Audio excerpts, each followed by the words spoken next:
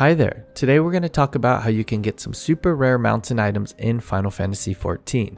Now these are rare, but they're not difficult to get if that makes any sense. It's just more tedious if anything. We are talking about the Ixion mount, the level checker mount, this cool elephant suit, some bardings, and many more other things. These are all tied to one specific activity in Final Fantasy XIV, and that is boss fates. Now the first thing you absolutely need to do is join the Centurio Hunt Discord. I will have the invite link down below, and basically this is going to be your home base for everything on these rank hunts, as well as some other special activities that you might want to look into in the future. You also see my Discord link, so you might as well join that as well since you're down there. I will be breaking down all the boss fates and locations, as well as the vendor locations and turn-in rewards in the timestamps down below if you're using this as a reference guide for the rewards. Once you join the Discord, you can find a registration page and then a role selection page where you're going to choose which data center you're on. I would just join your current data center even though we have data center travel now, because this happens really fast within a few minutes and you won't have time to transfer between data centers to make these fates. The other main benefit of this Discord is just because these fates pop really quickly and finish really quickly. This is something to use when you're already playing Final Fantasy XIV or near it with it open on your computer or console. You probably won't make it in time if you have to boot up console and computer and then jump on, so you're really only doing these when you're already online. Now in the Centurio Discord, you'll want to scroll down to Crystal Fate roles or your data center fate roles. This is where you'll find all those special fates. We're going to ignore the rest of everything else, but if you want a video on that, then let me know.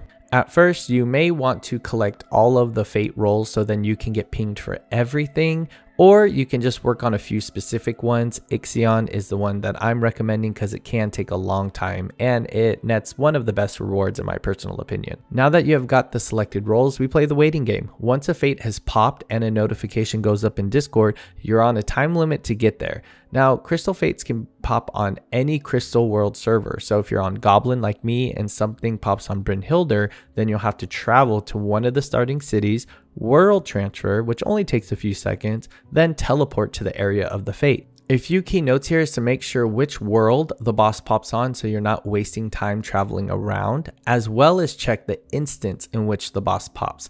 Not as common now, but sometimes Final Fantasy XIV will create instances to which you can change by just going to the nearest aetheryte in that area and choosing either instance 1 or instance 2 or instance 3 depending on how many people are there. But again, you can find that on the Discord notification, it will tell you. Once you are in the correct instance and area, let's say the first portion of Endwalker at the aetheryte, I usually like to give a shout that I'm on my way in the chat so then people know that more players are coming. A lot of the time, these bosses aren't pulled right away. They wait until a good amount of people are there, so then it goes quicker. This really helped in a particular time when Ixion had spawned and people actually slowed down and stopped DPSing, so I would make the fate and get the rewards. Now, when you get to the area, you'll want to join a party when you go to the fate, and it's different every time. Most of the time, you can check Party Finder, and there will be party finders you can join instantly.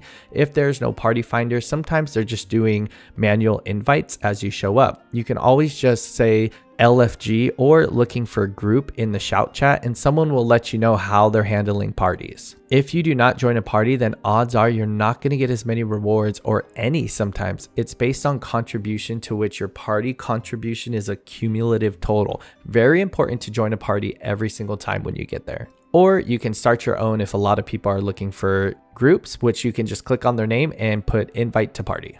There will be a lot of mechanics when fighting the boss, and there's a good eventuality that you might die, but make sure not to teleport away. Just wait until someone reses you. Once beaten, you'll get your rewards and you're likely ready to turn them in. Now, here's a list of vendors for each fate and a list of rewards. I will go from ARR or A Realm Reborn to Endwalker. These rewards are based on if you get gold ranking, which should be no problem if you're in a party. Level 50, Behemoth Fate. He taken his eyes. Boss, Behemoth. Rewards, 5 behemoth horns and an achievement. Turn-in vendor, Alina, located in Mordona. Turn-in rewards, a ton of behemoth glamour for your character, so this could be some pretty cool stuff depending if you can wear the headpiece or not. Level 50, Odin Fate, Still Reign. Boss, Odin. Rewards, 5 Odin's mantle and 1 achievement. Turn-in vendor, Alina, located in Mordona. Turn-in rewards, tank roll glamour, and chocobo barding. It seems this glamour is specifically for tanks, so if you're a tank main, this might be something you want to do. Level 60, Corals chase boys, chase curls. These names crack me up. Boss Curl Regina. Rewards 1 achievement and Cora Regina horns. Turn in vendor Bertana in Ildeshire. Turn in rewards for horns, Spotted Fedora, and Spotted Spencer glamours. Level 59, Prey Online Fate. Boss Noctuquale, I'm bad at pronouncing. Rewards from Fate, Proto Ultima Exoplating. Reward vendor, Bertana in Idleshire. Reward turn-ins, Ultima Horns, which happen to be a favorite headpiece of mine from Riviera. The most anticipated level 70, Ixion Fate, a horse outside. Boss, Ixion.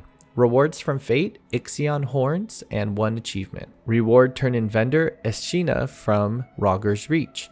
Reward turn-ins, which are all amazing, Wind Up Ixion, Ixion Clarion, which is the mount, Ixion Barding for your chocobo, and Ixion Trophy for your house. You'll need a total of 28 horns for all the rewards, which is a total of 5 fates. These take 36 to 72 hours to spawn, and hopefully you're online when they do, so I would get the role in the Hunt Discord as quickly as possible to start working on this. For measure, it took me 2 weeks just to do 2 of them with unlucky spawn times. Level 70, Fate Fox Lady, Boss Tamamo goes in. Rewards from Fate, 15 Sasho Seki fragments and 1 achievement. Reward vendor turn-in, Ashina Rogger's Reach. Reward turn-ins, Tamamo headband, one of the more sought out after headpieces in my opinion, Fox Kit minion, which is another sought after minion, and Stuffed Fox housing items, which is a little morbid if you think about it. Level 80, a Finale Most Formidable. Boss Formidable. Rewards for the Fate are an achievement and 6 formidable cogs. Reward vendor is Fethard in Yulmore. Reward turn-ins are the Iron Frog Ambler minion and the Iron Frog Mover mount. Level 80, the head, the tail, the whole damn thing. Boss Arcotonia? Rewards from Fate are 1 achievement and 6 Arcotonia horns. Horrible pronunciation. Reward vendor is Fethard in Yulmore.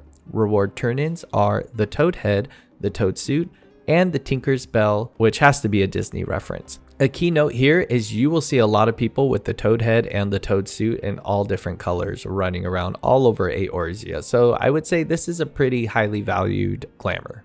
Level 90, Devout Pilgrims vs Divideepa boss. Boss name Divideepa. Rewards from Fate are 6 Divideepa beads. Reward vendor is Nezvaz in Radzit Han.